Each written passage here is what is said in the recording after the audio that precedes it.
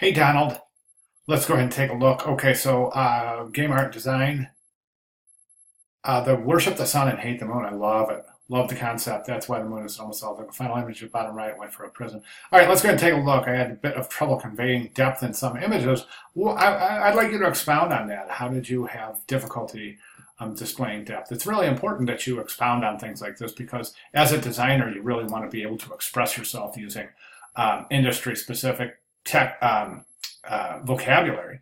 So I think that's really important to be able to expound on. If you're having difficulty doing something, establishing depth, maybe establishing harmony or unity, to be able to describe the reasons why. Okay, so these are good. I think these are fantastic. The reason I think these are very highly successful, all four of them, is because they have a wonderful, the contrast is gorgeous.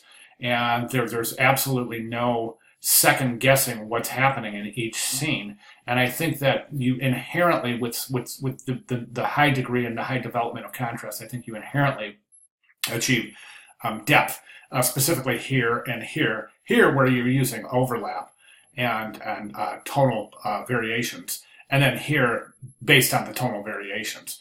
So I think these are great. The nice thing about these is you've had the foresight to be able to very what's the word I'm looking for? Consistently or very, each of these has the versatility to be able to place type in them. And that's fantastic. Okay.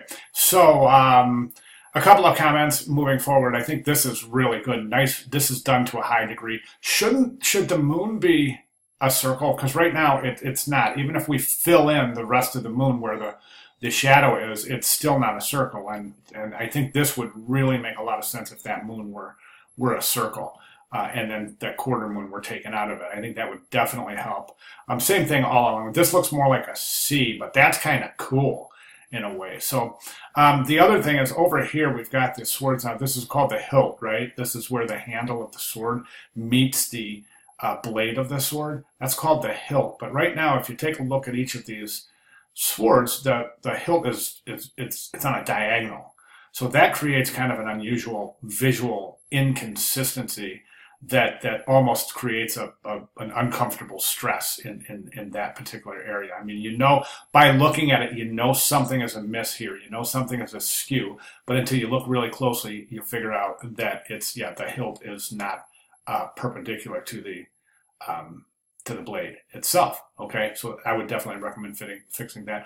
Also, the bars here, the top bars, are not consistent in their horizontal placement where they end, so we get a little inconsistency there that the viewer actually picks up on. And also, while we're there, we can see that these bars are thicker than these bars, so that again creates a little bit of visual inconsistency. And I think adding some consistency there would definitely help. All right, so you feel free to move forward in the direction you feel has the most potential. And thank you very much. If you have any questions at all, please let me know. Thanks.